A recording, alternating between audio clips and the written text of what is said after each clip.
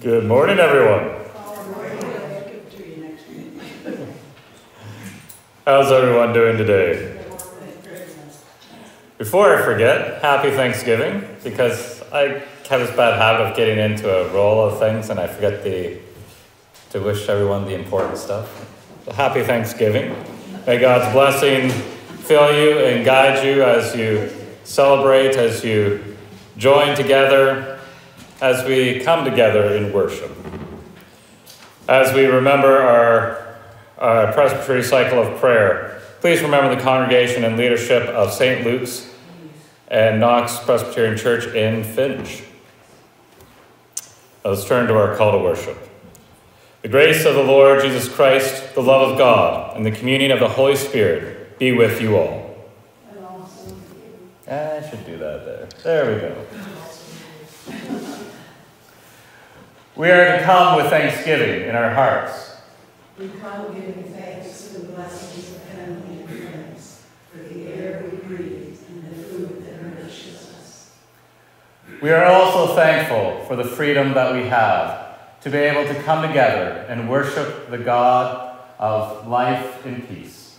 We worship because God has first loved us, and our worship is a sign of our love for God. Amen.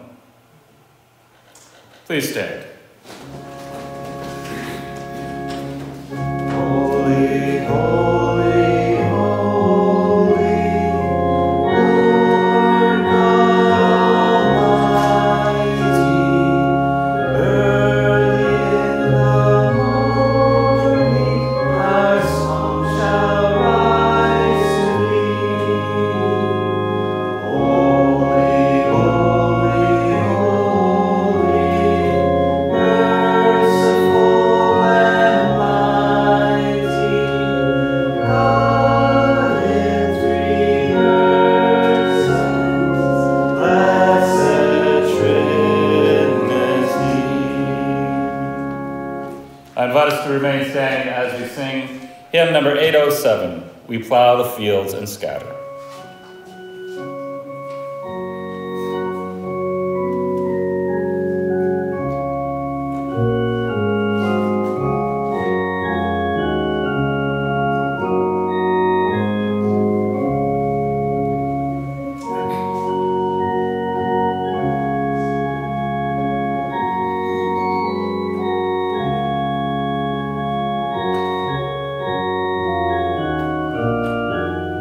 Holy,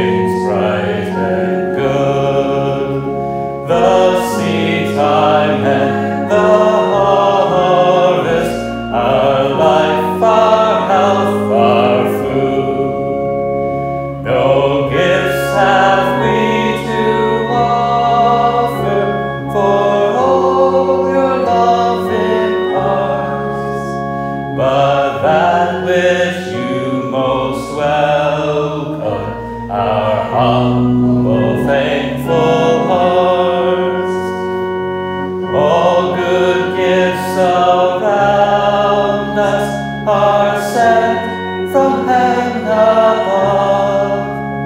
We thank you, Lord.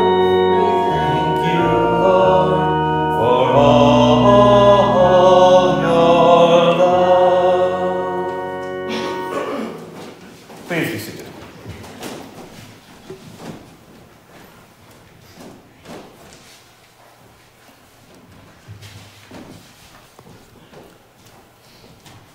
Let us come before the Lord in prayer. Let us pray. God of every blessing, you have poured out your life all around us so that we could see the beauty of creation dancing together in the rhythm of your life-giving words. You have given the birds of the air what they need to thrive and blessed the animals that run and play in the forest, all that they desire. The fish of the waters swim with joy and teem with life, working together, caring for your creation. Your Holy Spirit fills us with the newness of life, breathing hope into each of our lives. God of unconditional love and amazing grace, too often our hearts grumble for what we do not have. We look around us and see what others have, and we are like the Israelites in the Old Testament and cry out for what others have. We want to be just like everyone else. Our hearts and minds forget that we are to yearn for more of you in our lives. We are not always grateful for what you have given us. Our standards and our desires are more influenced by sin than by faith. Forgive us for not listening to your Holy Spirit and to your holy words, for focusing on our sins and fears instead of seeking your loving grace. Lord, we pray all of this in Jesus' name. And we pray as Jesus taught us to pray, saying, Our Father, who art in heaven, hallowed be thy name. Thy kingdom come, thy will be done, on earth as it is in heaven. Give us this day our daily bread, and forgive us our debts as we forgive our debtors. And lead us not to temptation, but deliver us from evil. For thine is the kingdom, the power, and the glory, forever and ever. Amen. Sisters and brothers in Jesus Christ, we have been forgiven and renewed. Jesus has sought us out and given us a new hope, filled with grace. Let the love of Jesus and the relationship that he is inviting us into change us and bless us, and change those around us.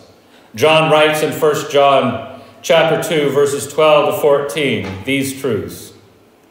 I am writing to you, dear children, because your sins have been forgiven on account of his name. I am writing to you, fathers, because you know him who is from the beginning. I am writing to you, young men, because you have overcome the evil one. I write to you, dear children, because you know the Father. I write to you, fathers, because you know him who is from the beginning. I write to you, young men, because you are strong, and the word of God lives in you, and you have overcome the evil one. At this time, let us pass the peace of Christ. Peace of Christ. Peace of Christ.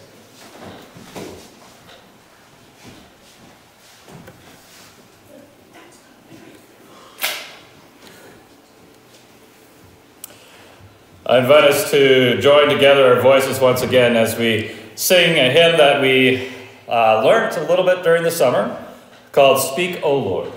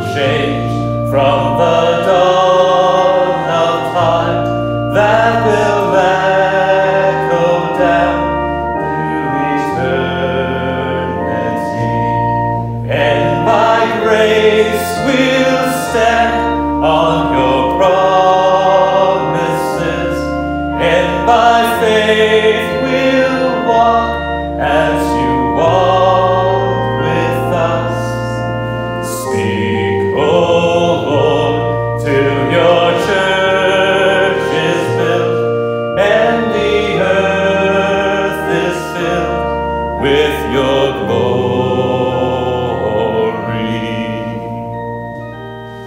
Please be seated.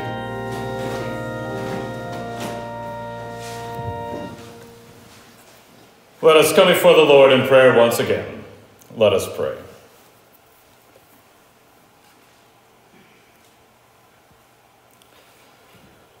Lord Jesus, you know all the distractions that are calling into our hearts and minds and trying to tear at our souls.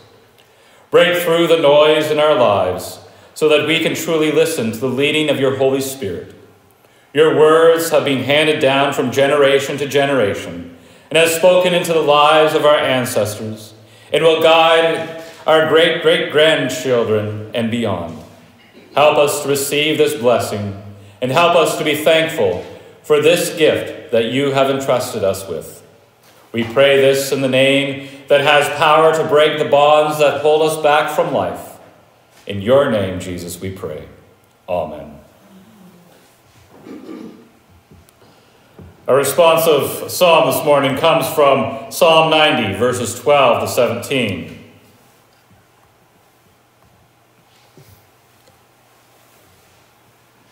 Teach us to number our days, that we may gain a heart of wisdom. Remember, Lord, how long will it be? Have compassion on our servants. Satisfy us in the morning with your unfailing love, that we may sing for joy and be glad in all our days. Make us glad for as many days as you have afflicted us, for as many years as we have seen trouble. May your deeds be shown to the servants, your splendor to their children. May the favor of the Lord our God rest on us. Establish the work of our hands for us. Yes, establish the work of our hands. Amen. Our gospel reading this morning comes from the Gospel of Mark, chapter 10, verses 17 to 20 or to 31. Kathy, would you like to come and lead us in its reading?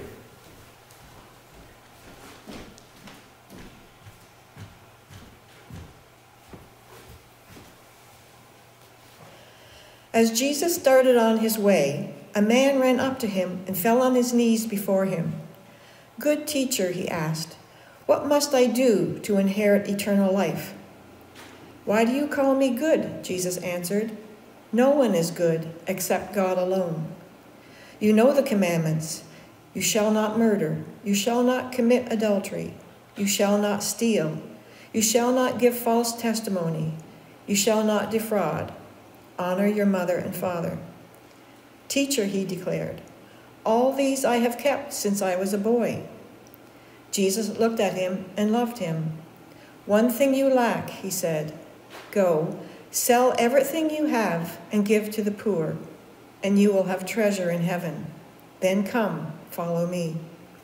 At this, the man's face fell. He went away sad because he had great wealth. Jesus looked around and said to his disciples, "How hard it is for the rich to enter the kingdom of God." The disciples were amazed at his words, but Jesus said again, "Children, how hard it is to enter the kingdom of God. It is easier for a camel to go through the eye of a needle than for someone who is rich to enter the kingdom of God." The disciples were even more amazed and said to each other, "Who then can be saved?" Jesus looked at them and said, "With man this is impossible, but not with God. All things are possible with God." Then Peter spoke up, "We have left everything to follow you." "Truly I tell you," Jesus replied, "no one who has left home or brothers or sisters or mother or father or children or fields for me and the gospel will fail to receive 100 times as much in this present age: homes, brothers, sisters, mothers, children, and fields, along with the persecutions, and in the age to come eternal life. But many who are first will be last, and the last first." Thanks be to God for this reading of his word.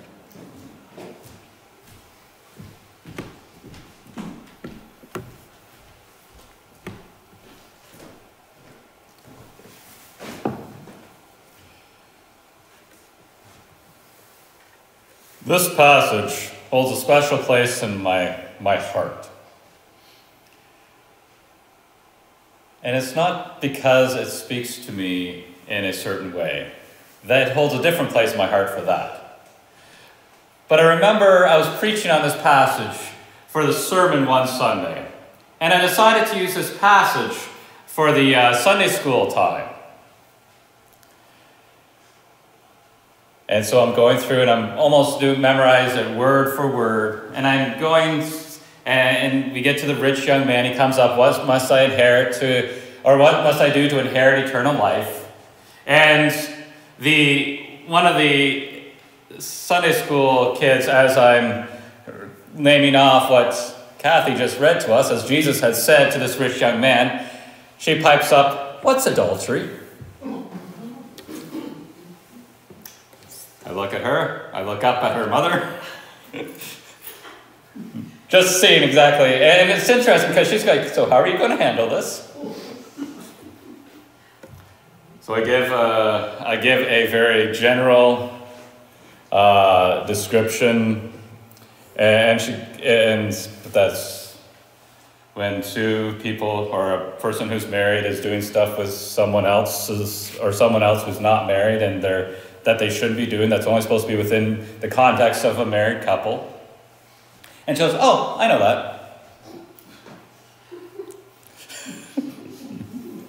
I always remembers that. But it's interesting, as we come into this chapter, we have Jesus is again teaching.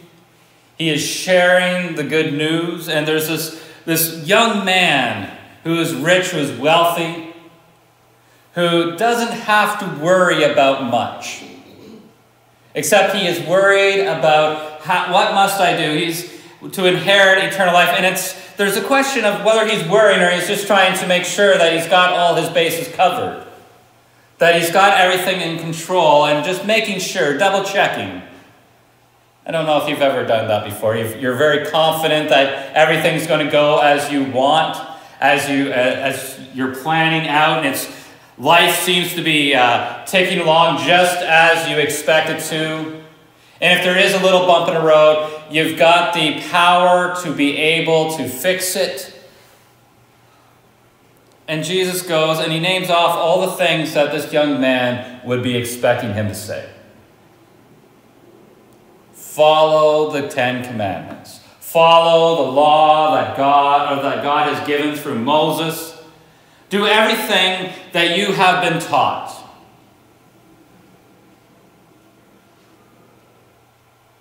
And the young man says, check. I got that. No worries. And then Jesus goes, and this is the hard thing. This is the thing that many of us stumble on ourselves. Because it essentially says, you're not living a self-help life. It essentially says that it is not by your own strength. It is not by your own power. But that you need to have faith and trust in God. Jesus says to the young man, go sell all your riches. Give them to the poor. And then come and follow me. Because it's interesting. When you have those riches, you have a certain amount of control. If you run into a problem, you don't have to depend on anyone else. As long as you can access your bank app these days, or go to the bank, or write a check.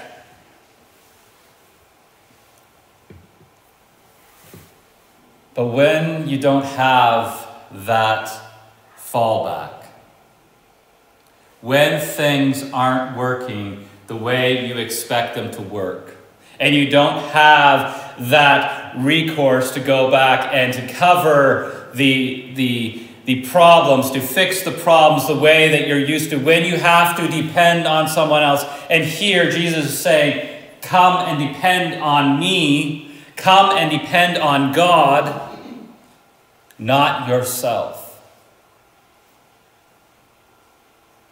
This is a problem for the rich young man and for many people.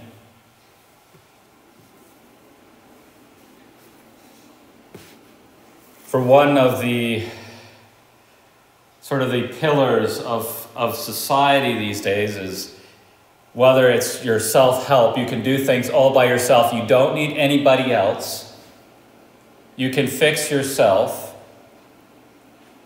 or you can go and do whatever you want because it is everything you need is found within you. It is interesting, I'm reminded of Simon Garfunkel's song, I'm a Rock, I'm an Island. How many people ascribe to that? That they isolate themselves so much and they think that they can do everything that they need all by themselves. It is interesting because even on a social level, you can isolate yourself. Who here can live without breathing the air around us? Who here can live without the food that we eat? Who here can live without the water that we like to drink? That, as they say, wets our whistle. We are dependent, whether we realize it or not. We are dependent on the knowledge that everyone has that works together. We are dependent on God's blessing. But when we have everything we think we need, when we think we have that independence, as we grow up, we're encouraged to be independent, right? And there's a certain aspect of growing up that involves, or is a certain necessity to be independent, but we're never fully independent. Yet the more that we think that we are, the less thankful I think we are of God. Look, God, what I did. Look, God, I accomplished this. Instead of thank you, God, for the opportunity, for the strengths, for the skills. Thank you, God, for the people that have enriched my life, who have helped me to gain confidence. Thank you, God, for the opportunities that are all around me that I couldn't do, that I wouldn't have without you.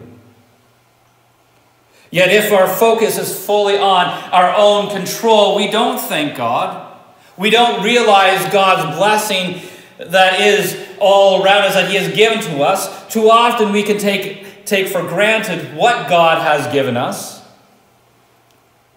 and we start to call it our own.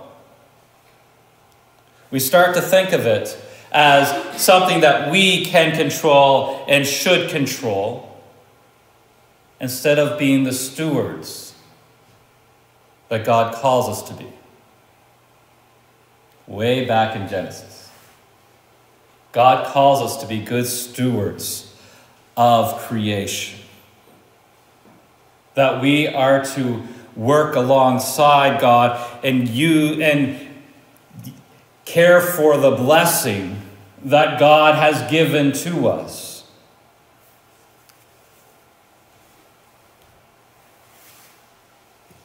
It is hard to be thankful when we do it all ourselves, when we just look to ourselves.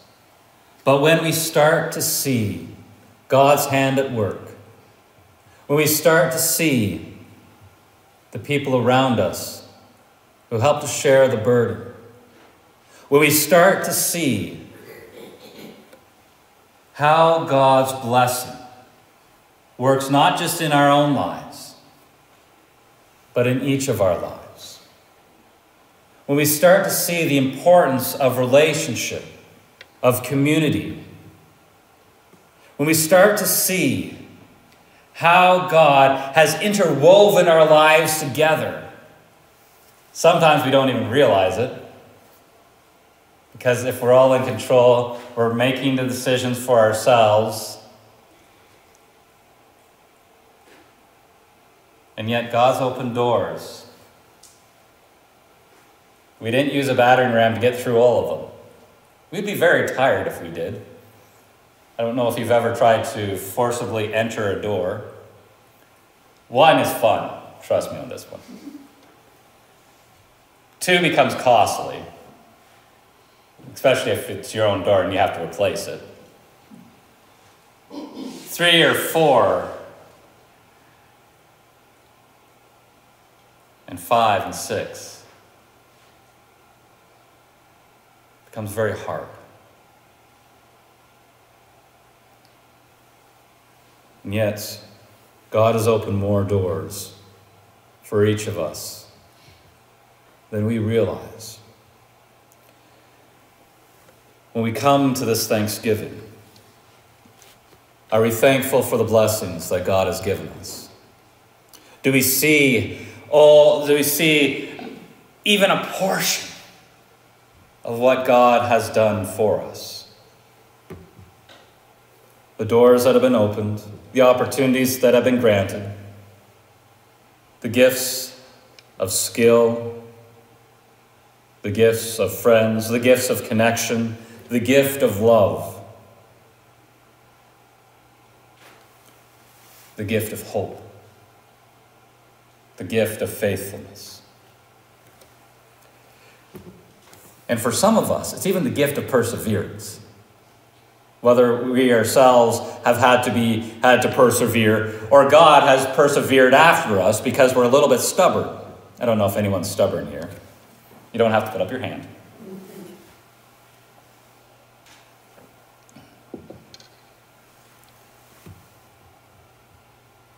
Passage here. To fall for the rich man to sell everything would have been hard. Because he's giving up the identity that he's grown accustomed to. He's giving up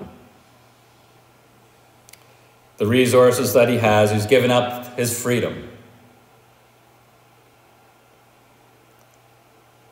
And yet, if he was to give up that freedom, those resources, he'd be gaining so much more.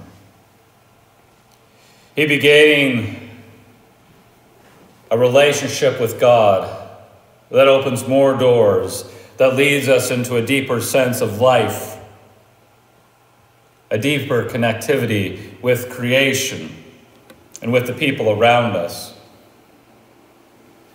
Entering in and trusting in the promises of God, and not just in the promises that we can keep for ourselves, changes how we see our own lives, how we see the lives around us, how we see God himself. There is a video, it's by a group called the Skit Guys. Trying to remember if it started off with a pair of them, and I think there's a few more, and I don't know if they're in it. But it talks about being thankful. So let us listen. Today I lift my eyes to the heavens and count my blessings. I think of all my needs that were met today. The clothes on my back. A place to lie down tonight. Nothing miraculous or earth-shattering. Just the small things that help keep me going day after day. Thank you, God. I have food on my table, helped to get me through the day. Good memories I've shared. All the beauty that makes life special. Thank you, God. I'm blessed by what I can see and touch. What I can feel in the moment. But Lord, you transcend feelings and moments. You sacrificed your life so I could see beyond what's under my feet and over my head. Thank you, God. That kind of love keeps my heart free. During seasons where peace is hard to come by. Even when I can't see or touch a blessing, I know I can close my eyes and say, thank you, God. I've lost a lot this year. Things I worked hard for. Dreams I was sure were going to come true. People I never wanted to say goodbye to. I walked a hard path of trial And pain. and despair. But I never walked it alone. Even now, I can say thank you, God. Because no matter what is set before me, Dark valleys or green pastures, goodness and mercy will follow me all the days of my life. And when this life is over, I'll dwell with you in your house forever. So I just want to stop and tell you, thank you, God. thank you, God. Thank you, God. Thank you, God. Thank you, God.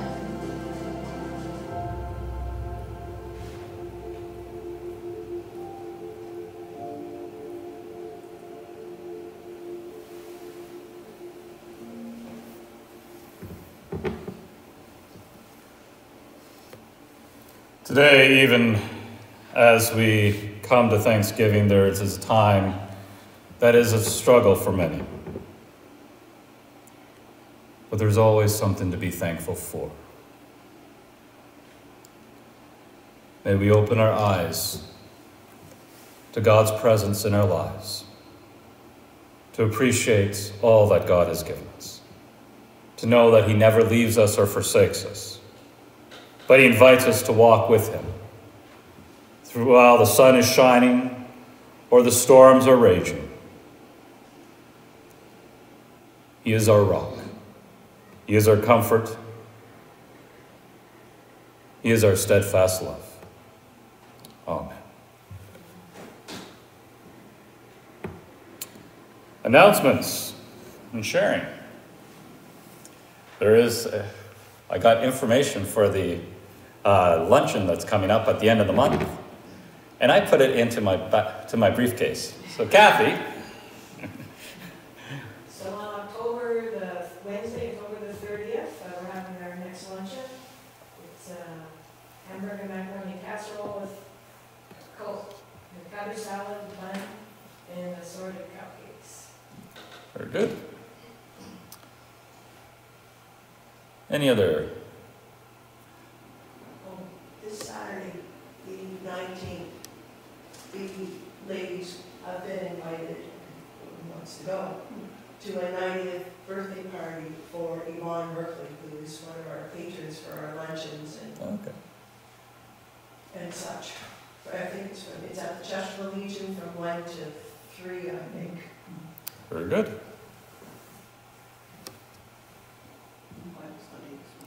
No Bible study. Tomorrow's Thanksgiving. Or Thanksgiving's whenever you have it.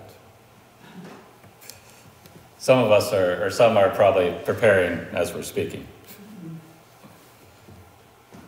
So, alrighty. Let us pray. Lord Jesus, we thank you that you are always with us. Lord, we thank you that you challenge us to get outside of ourselves, outside of what we're used to. And that you invite us to walk with you, to follow you, to be led by you, to be lifted up by your strength. But more importantly, to see the beauty of life with you. For you are the creator of life. You are the one who has instilled the newness of life in us. You have given us each breath that we breathe. You have provided the earth to grow our food, the rain to nourish it, the sunlight to bring heat and warmth.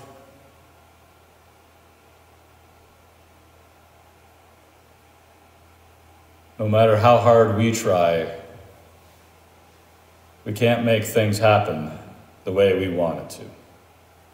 But we've learned to understand how you are at work in our lives, in our world, and in all of creation.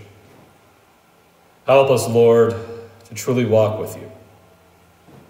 To not sit on the sidelines or to blaze our own trail. For when we try to do that, we grow weary and tired. But when we follow you and walk with you each day of our lives, we experience the fullness of your life and your grace. We experience the holiness that helps us to refocus,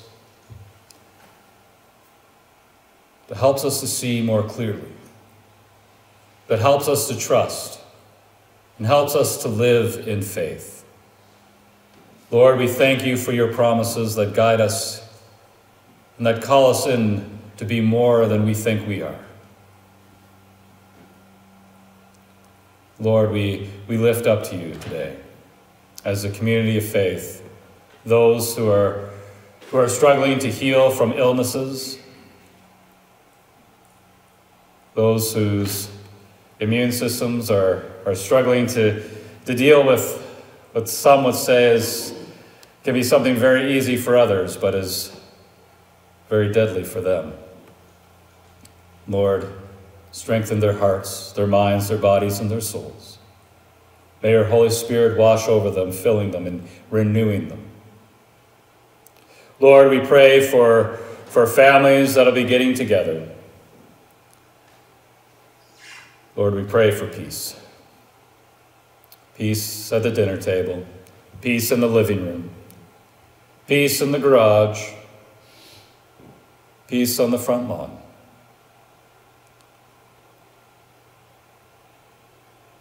May they each share and show your love to each other.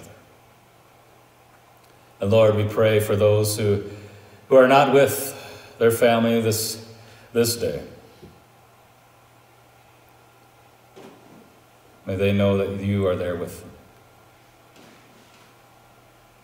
Bring them together with others, that all might experience the bonds of your life-giving love. Lord, as we think about the devastation that has gone on in Florida, Lord, we pray for strength to rebuild, strength to help to heal. Lord, we pray for patience. For things don't just happen overnight. But this will be a time, and it will take weeks and months, maybe even years. For some it is rebuilding, for some it is to build something new. And Lord, we pray for your peace around the world, your peace in Sudan, your peace in Gaza, your peace in Lebanon, your peace in Israel and Iran, your peace in Ukraine and in Russia, peace between China and Taiwan, peace in our families, between our neighbors, peace in our country. Lord God, teach us to truly be thankful, to be agents of your peace, of your light, of your love, and of your grace. Lord, we pray all of this in Jesus' name. Amen.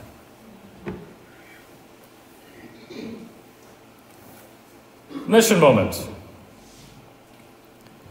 November 26, 2023 was a day of great joy and celebration for the Pinuyamayan Church District, one of the indigenous groups of the Presbyterian Church in Taiwan.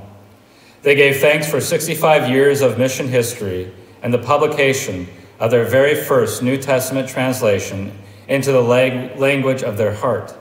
It was the fruit of labor for the Pinuyamayan Bible translation team and the Reverend Dr. Paul McLean, who worked on the project for 8 years. Supported by Presbyterian Sharing, Paul works with 12 Bible translation teams, preserving endangered indigenous languages, promoting literacy, and when the Bible is read, proclaiming the gospel.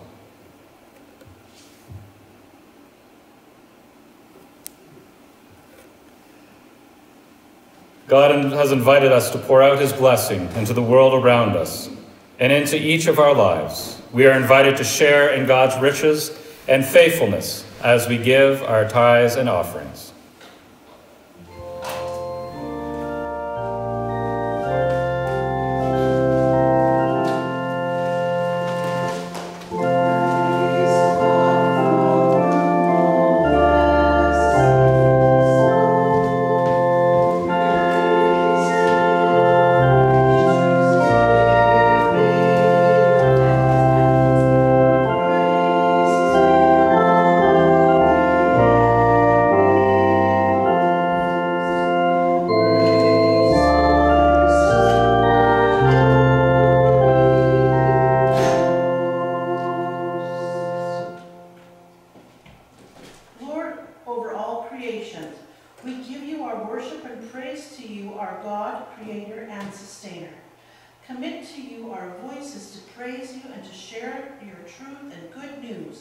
We commit to you our eyes and ears to witness the wonders of your creation and the miracles that you are doing each and every day.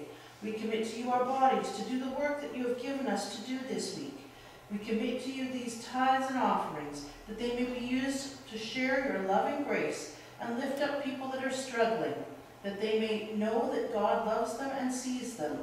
May your blessing fall on each of us and on these gifts. We pray this all in the name of our Lord and Savior, Jesus. Amen.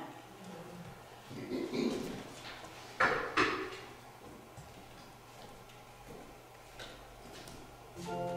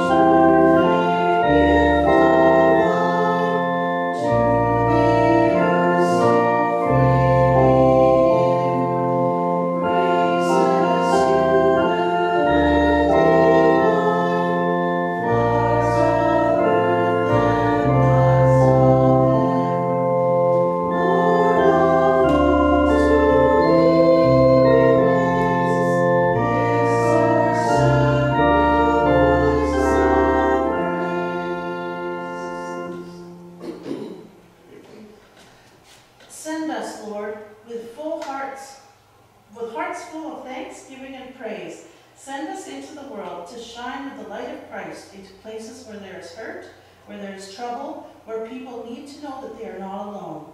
Send us in the name of the Father, and of the Son, and of the Holy Spirit. In Jesus' name, amen.